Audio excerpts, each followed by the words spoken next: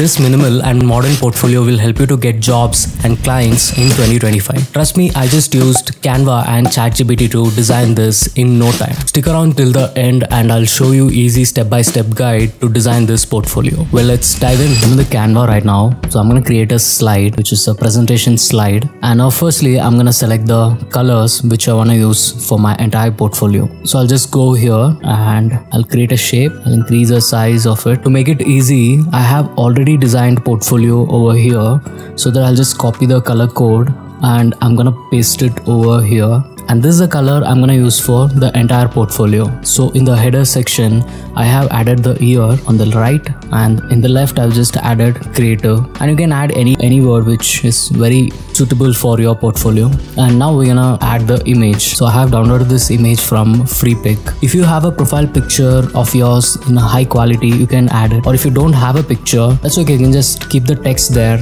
and add some more effects. Adding profile picture is not a compulsory thing to do, so you can just skip that part. So I'm gonna place it in exactly in the center. Now we're gonna add the main title portfolio over here. Since I've already typed it, I'm gonna just copy here and paste it. I think it already looks pretty good. The next thing I'm gonna do is this below text. I'm gonna just copy this and I'm gonna paste it here. So here you can add your name, and on the right you can add your designation. To fill the gaps, we can add some shapes over here. So in the Canva, I have found this shape. So just go to this elements and you just type shapes. So when you come to this section graphics, you have a lot of shapes here, which is pretty cool to use. So I'm gonna use the shape which I've already added from it. I'm gonna copy this and I'll place it here on this corner, and I'll hold Alt and click and drag to duplicate it.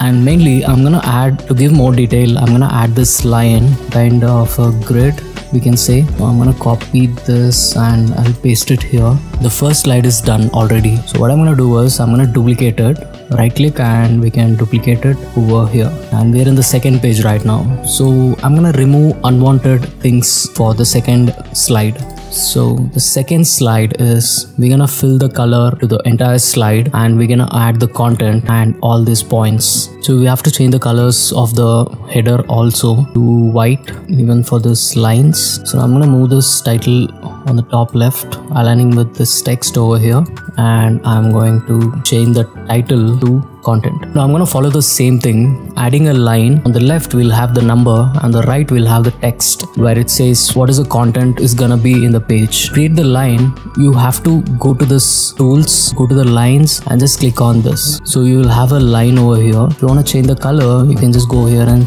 choose the color. So that's how I've added all these lines. So I'm gonna just copy this and paste it over here. So that's how simple is to design the second slide. Now I'm gonna show the most important slide, which is about me slide. I'm gonna right click and duplicate it, and again I'm gonna remove the unwanted things. I'm gonna keep the title. For the third slide, I'm gonna decrease the shape here so that we can add a profile picture over here. So again, I found this image in Freepik and I've just removed the background, and I'm gonna copy this and paste it over here and align it accordingly, and then go here and I'm gonna copy the title and paste it over here, and then the description, paste it over here. So I'm gonna show you how I created these stickers. So we'll go to the elements section and we'll go to the shapes, and we'll create a shape, and we'll change the color to, the fill will be white and the stroke will be our primary color, and I'm gonna decrease the size. We're gonna add a text inside which says logo design. Now mainly select the shape. So if you go here, you will have a corners rounding option. You just click and drag to make it 100% curve, and also I'm gonna change the text color to this stroke. We're gonna increase it, and that's how you create this fun stickers. You can just rotate it a little and we can place it so it look a little fun and attractive. So that's how we create all the shapes from this elements section. So quickly I'm gonna copy all this since you know how to create it, and that's how I designed the third slide. Fourth slide. So when you come to the fourth slide, the background is completely white, and we're gonna delete the unwanted things again. So we have added the title, skills and tools over here. We're gonna place it in the center. You'll get these icons in flat icons, and also you'll get it in Freepik, PNG files. All you have to do is just drag and drop and it'll be placed here. So here I've just kept 3 different sizes for the icons, and also I've added this bullet points. So I'm gonna place it over here, and that's it. That's how you do the fourth slide.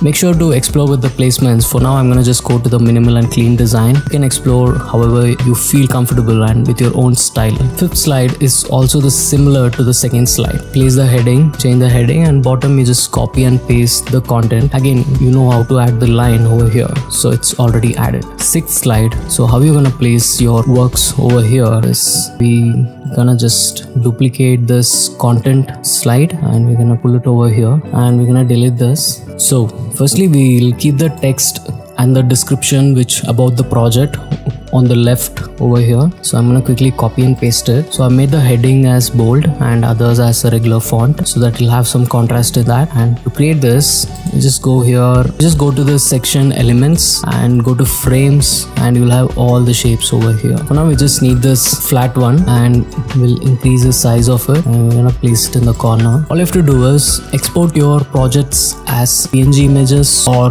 JPEG images and upload it here. When you upload it, you'll have it in the upload section. So from there, you just have to drag and drop it in this so that it will stay inside the frame, so it look pretty neat. So you can duplicate this and create how much ever projects you worked on or what are the projects you want to showcase in your portfolio. And before this, you can create a title which says projects, so that we'll have a clear guide for that. And finally, if you come to the end slide, it's pretty simple. So background, I've added a primary color and I've used the same element which I've used in the first slide to give that consistent. On the left, I've added the contact title. On the right, I've added a small note, and below, I've added all the call to actions on my social media platforms and everything. Okay, now I'm gonna show you how to generate content using ChatGPT. So when you're in the ChatGPT, you just type this prompt over here. I can add this prompt in the description, or you can create your own prompt using this as reference. Mainly, don't forget to give the titles in the prompt, so it will divide the content and give it